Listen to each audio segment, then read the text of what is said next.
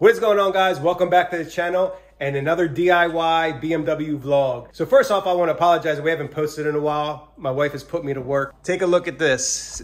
Redid the floors. This is what I've been busy with. I redid the floors. And once I did the floors, I had to redo the trim. If you look over here, I'll show you what the trim used to look like. So look at that. It's like 3-inch. And now we have, what's that, 5 1/4 inch? So redid all the floors. And then of course I had to do the bathroom. This is custom work right here. Found this end table, made it into a vanity with that sink. Still need a mirror and some artwork. I'll leave that up to the wife to do. So redid the floor, what it used to look like. Let me take a peek in the laundry room right here. That is the old floor that used to be all through the kitchen. So now we got this wood look going on. And then the cabinets as well. I did these on the side here. I added some trim, give it more of a custom look. And I think that's all we did, right, Evan? Yeah. All right, so now to the video. We got some new lighting. Hope you guys like it. And we're filming with Evan's new iPhone 12. Look at that picture. Why are you getting my pajamas on camera? Look, he's got pajama pants on with his thick garage shirt.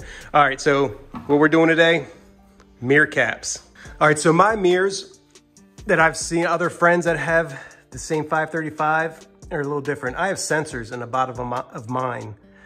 So I've taken the top off before. I haven't removed this piece yet. So you're gonna be learning this as we go, just like me. Here's the new one at the bottom. They do not come with the holes drilled out on them. So we're gonna have to figure out how to line it up and drill a hole for that sensor underneath the mirror. Another thing that we would like to announce is that the certified thick stickers are now live on the website. Keep in mind that we only have 40 of them. This is 40 of them right here. This is all we have. So if you do want one, make sure to hit that link in the description below and go get yourself one. So I got myself a little pry tool here. We've taken these off before because I attempted wrapping them. The top part isn't too hard to get off here. It's the bottom one that I think we're gonna have some difficulties with. So I start here in this corner and then slowly working towards the inside of the mirror. And then there's another clip over here.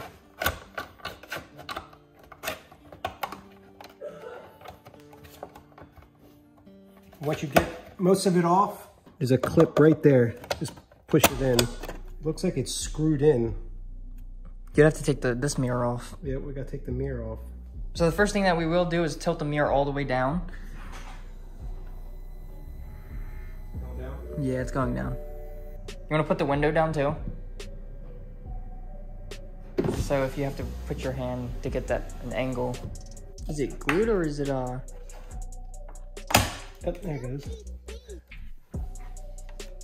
No, it's just some tabs. It just snaps. Yeah.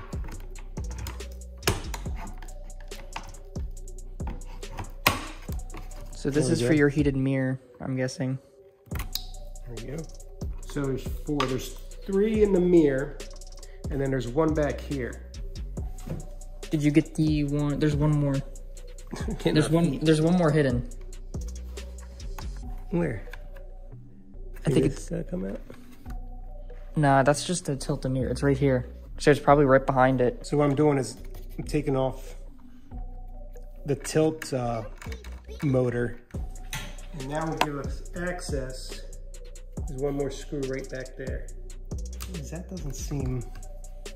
It's behind this. This has to come off. This has to come off first. So we gotta take these 2 screws because this one right here is behind this frame. All right, guys. So what we did on this side, we removed 1, 2, 3, 4, 5 T10 screws, and then this whole piece should come out. And you removed that the other T10 that was hidden in there too. And then there's another one. Yep, there's another T10 here. And there's 1 more right here. Once you remove this, there's 2 more. It looks like that need to be removed. I don't see any more. Do you? That one? This is for the sensor. No, this one right here. Oh yeah, yeah. That's holding on the bottom. Right there, and look, it looks like there's another one back here. So you're gonna have to take this metal piece out. Or no, you don't need to take it out. You just need to reach it? Yeah, you can reach it from the inside. So let's go ahead and take this one out first. And I'm not even using a ratchet. I'm just doing it by hand. They're not very tight. And then this is the sensor underneath the mirror. Again, that one is not too tight. I'm unscrewing everything by hand. And then there's one more down in there. Should just come right out. There we go. I think you should just leave it like that. So we have to make another hole. All right, so this is the passenger side OEM one, the bottom part. And this is the driver side cap. So we can mark this, and we're gonna need the bottom side of the driver side to mark the passenger side. So I'm lining up the new cap, and then I'm just gonna tilt it. Here, you're gonna have to mark it. And I'm gonna tilt it right there, mark that. Just do a circle. Yep, go all the way around the corners.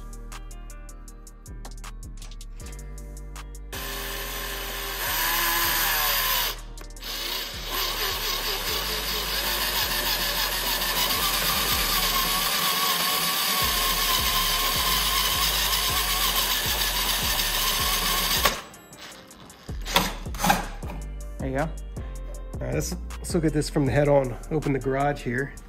That's one side. Oh yeah, I like it.